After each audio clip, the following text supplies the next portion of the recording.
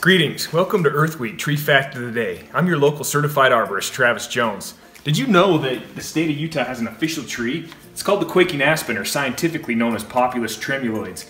Aspens are native to Utah, doing well in higher elevations throughout the state, and they're one of the first trees to have the leaves turn bright yellow in the fall. Did you know from 1933 to 2014 the blue spruce was actually the state tree, but was officially changed thanks to the efforts of 4th graders at Monroe Elementary who felt the aspen better represented the entire state of Utah? Did you know that the largest known aspen tree is named Pando, the trembling giant, and it's right here in Utah? This tree is one single living organism and shares a root system with over 40,000 other genetically identical aspens. Pando is considered to be one of the biggest and oldest living things on our planet. Thanks for tuning in to Earth Week Tree Fact of the Day, and we hope to see you next time. Remember, even during times of social distancing, you can still hug your trees.